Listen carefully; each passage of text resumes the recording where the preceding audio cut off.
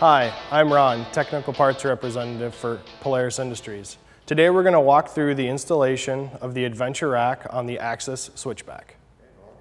Before installation, verify that you have all the tools and hardware necessary to complete this installation.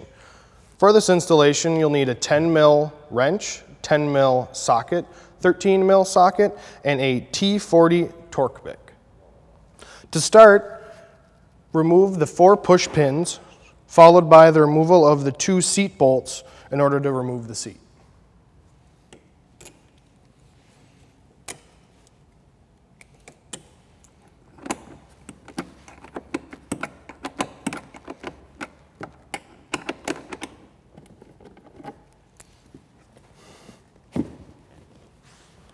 You can then install the rack onto the unit, placing the 2 T40 bolts loosely into the machine.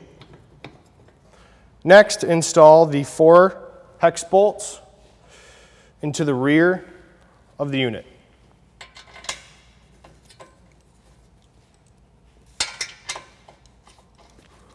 With all of the bolts tightened and torqued to spec, you can now reinstall the seat using the existing hardware.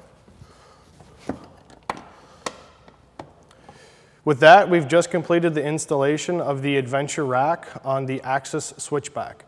For more information on Polaris engineered accessories, visit your authorized Polaris dealership or Polaris.com.